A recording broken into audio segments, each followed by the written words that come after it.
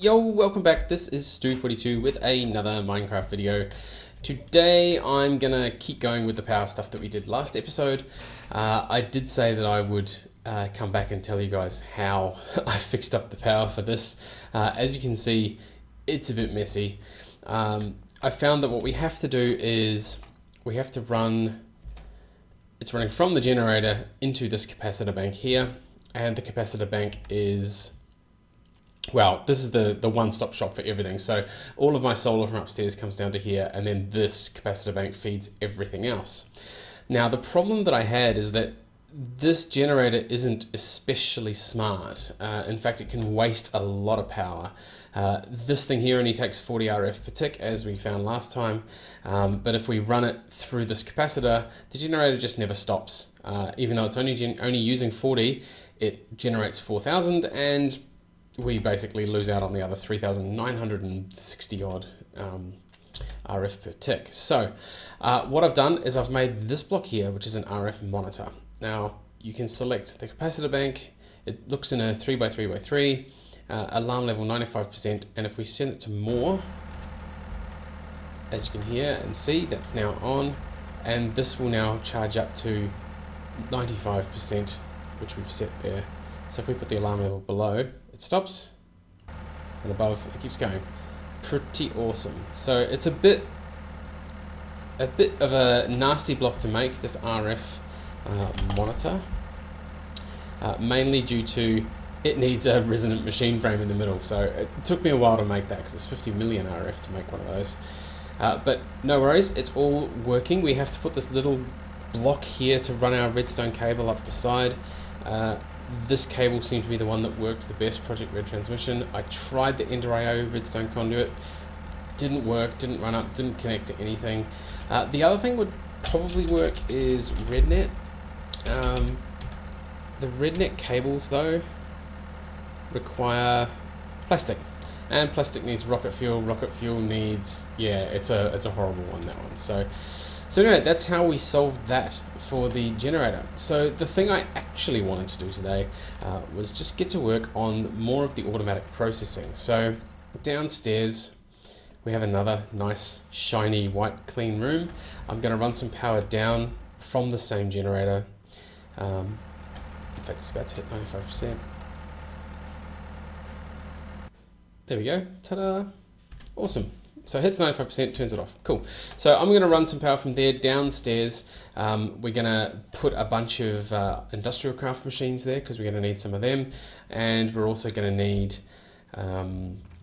probably some pulverizers. I think I'll use it. Depending on which thing we're processing, it will depend on which thing we use. So the industrial craft stuff we're going to need for any uranium processing, because that's the only way to process it properly. I'm also looking to clean all this up. So there's an MFE above there. One of the super handy things with immersive engineering is these cables automatically convert between EU and RF.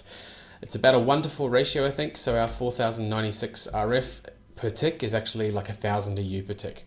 Now 1,000 EU per tick is still pretty decent, but yeah, so all good. So I'm going to move that MFE across here, basically clean up the cables, and make some machines for the bottom. So I'm going to run away and do all that. I'm going to come back once I've made some of the machines. There's one machine in particular I really want to look at today, that I want to go through with you guys because it's a bit of a nasty one. One of the things we're going to need is a thermal centrifuge. This block here. To make it, we need a mining laser. To make the mining laser, we need this iron turning blank. What the heck is this? Never seen this before. So I do know how to sort of make this. I've never done it before, but we'll get to that towards the end of the episode, once I've gotten a bunch more of the stuff we need. All right, so I'll be back in just a moment, once I've made some more blocks and maybe cleaned up a bit of this cabling again, and get everything set up for setting up some processing. And then, I don't know, we might try and hook our cables into it. Maybe this episode, maybe next episode. Anyway, see you in just a moment. Okay, we are back, and down in our room we now finally have some capacitor power. So this is being powered from up the top, which means we can now plug something into this. Now I've been away and made a few things while we're away. So the first thing we've made is a new MFE. Now, where am I going to put this? I might put it in line with here. Maybe Yeah, give a bit of a gap. Now, because we can do this automatic converting thing, which is just awesome, we can throw one of them on there, one of them on there, grab the high voltage wire, and this should be, yep, recharging nice and quickly. Now, you might even hear, maybe you won't hear the generator kicking from above. Now, I've also managed to make myself some of the decent cable, so we'll put that on there. The MV transformer, if we put it on this way, there we go. So that's now given us some lower power. The other thing that we're going to do is this thing, the electric kinetic generator. Now, I've never used these before, so what I might do is make sure that's cut first. Okay, so power in, I presume, one of the sides, and then, oh, we're missing the other thing, the turning device. Run, run, run. Now I've got enough ender pearls now, I should really make some of those elevators at some point. There we go, turning table.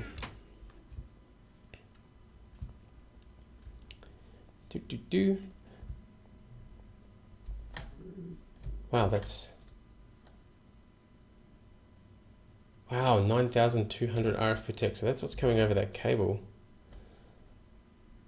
And this is nearly done. So 4 million, so it's 4 to 1, which will be 16 million. So it'll drain all of this. And now we're getting some from above. Fantastic. The system works. The system works. Okay, turning table. Now this will be, if I put it down that way. Interesting. Okay, so I don't know what that is. This here, now this has some motors that we can put in. So when you put the electric motors in, it's going to, oh, there we go, 400 kilo units. Right, so they haven't made it too complicated. They've just called it units of turning. Power, sure. So it can be powered off 512. That's a start. This now has presumably some power. Now the thing we wanted to make was this iron turning blank. Handle, a lathing tool. Oh, we need a lathing tool. So we need a refined iron plate and some iron casings. And I don't really know if what we need to do for this. So we need 4 out of 5, 3 out of 5, and then 3 2s, whatever that is. So I don't even know what any of that is. All right, I'm going to run away and make, once again, the bits and pieces. So I'm going to make the lathing tool, which I forgot that we need. Hopefully that unlocks some more of the config here that we can use. All right, so back in just a moment. Okay, I think it's worth coming back here because I've made my lathing tool, but we also need this iron turning blank. So this is the blank pattern that we use to make the specific pattern that was mentioned on the laser. Well, the pattern for the laser, that is. So what we can do is we put the lathing tool in there. Cool. Awesome. So now we need to figure out what the laser had. So it's 4, 3, and then 2, 2, 2.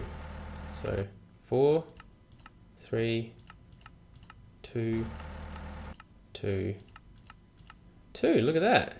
Awesome. And then we can take the blank back out, get some tiny piles of iron dust as well. No big drama there.